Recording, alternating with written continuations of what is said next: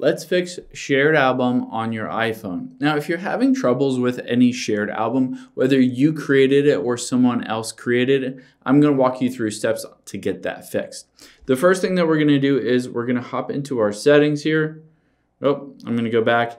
And at the very top, I'm going to tap on my name. Now on here, I'm going to tap on iCloud midway down.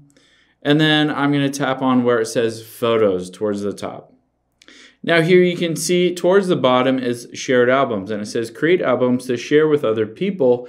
And keep in mind, all of these shared albums go through iCloud. So if you wanted to basically just reset any shared album that's not working, it's not loading those photos, the videos, anything like that, you can always just toggle that off, and it says it will delete it. And then once you toggle that off for a bit, you can always just toggle that back on, and this will basically delete all of those shared photos and videos from your iPhone, and then it will resync it all together and upload it onto your device. So go through those steps. The other thing that you can do is, let's just go into your Photos app here.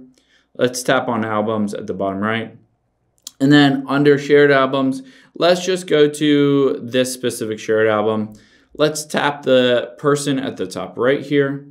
And then on here, keep in mind if it says something, there's an error or something like that, go through the steps to fix it.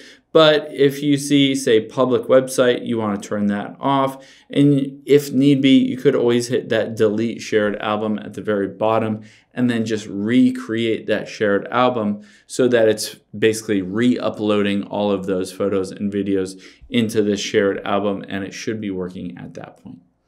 Hope this helps. If you have any questions on that, leave them in the comments down below, and I'll catch you on the next one.